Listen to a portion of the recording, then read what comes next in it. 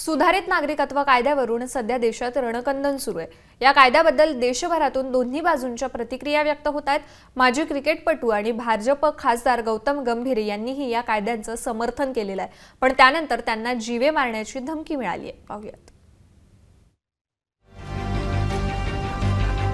सुधारित नागरिकत्व कायद्यावरून सध्या देशात रणकंदन सुरू आहे। या कायद्याबद्दल देशभरातून दोन्ही बाजूंच्या प्रतिक्रिया व्यक्त होत आहेत। माजी क्रिकेटपटू आणि भाजप खासदार गौतम गंभीर यांनीही कायद्याचं समर्थन केलं होतं, पण त्यानंतर त्यांना जीवे मारण्याची धमकी मिळाली।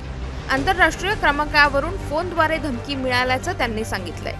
या प्रकरणी त्यांनी दिल्ली पोलिसांमध्ये तक्रार देखील केली।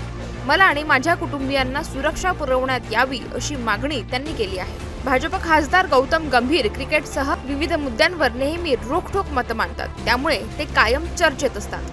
पण यावेळी त्यांना फोनवरून जीवे मारण्याची धमकी मिळाली। काही अनोळखी व्यक्तींकडून आपल्याला जीवे मारण्याची धमकी मिळाल्याचं त्यांनी सांगितलंय। याबाबत त्यांनी दिल्लीतील शहादरा पोलीस उपायुक्तांना पत्र लिहिलंय। मला आणि माझ्या कुटुंबियांना ठार मारण्यात येईल अशा धमकीचा फोन आला होता। एका आंतरराष्ट्रीय क्रमांकावरून ही जीवे मारण्याची धमकी देण्यात आली। या प्रकरणी FIR नोंदवण्यात यावा अशी विनंती मी करत आहे। मला आणि माझ्या कुटुंबियांना सुरक्षा पुरवण्यात यावी असं गंभीर यांनी पोलीस उपायुक्तांना पाठवलेल्या पत्रात म्हटलंय। दरम्यान पोलिसांनी या प्रकरणाची गंभीर दखल घेतली। त्यांनी या तक्रारीची चौकशीही सुरू केली आहे। माजी क्रिकेटपटू गंभीर हे पहिल्यांदाच लोकसभेवर निवडून आले। भाजपच्या तिकिटावर त्यांनी लोकसभा निवडणूक लढवली होती। लोकसभा निवडणुकीच्या तोंडावरच त्यांनी भाजपमध्ये प्रवेश केला होता। अलीकडेच दिल्लीतील प्रदूषणासंबंधी झालेल्या बैठकीत ते गैरहजर राहिले होते, त्यावरून त्यांच्यावर टीका झाली होती।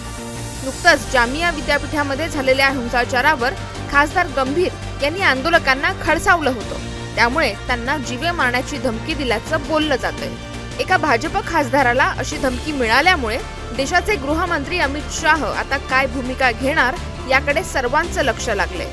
Bureau report AM news.